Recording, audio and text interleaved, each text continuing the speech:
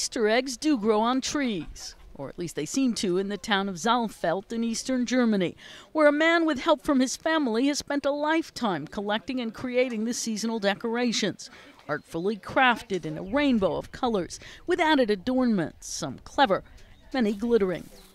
But Volker Kraft, who's just turned 76, says now that he's hit a milestone with the number of eggs on his tree, he doesn't plan to try and cram on anymore.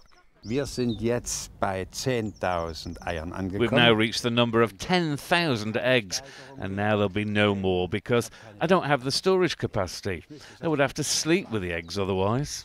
Not that he and his wife and daughter intend to stop blowing and painting eggs each spring, a ritual they love. Some do break and need replacing after all. And he also sells eggs for €5 apiece to the thousands of tourists who flock to see the tree, coming from far and wide. They obviously were very motivated and put in a lot of effort, and it's very beautiful. We came here because we read about it in our new homeland. We've been living in Switzerland for a few years now, and it was in the papers. It's a long way from the 18 plastic Easter eggs Kraft first hung on a sapling back in 1965. Karen Sloan, The Associated Press.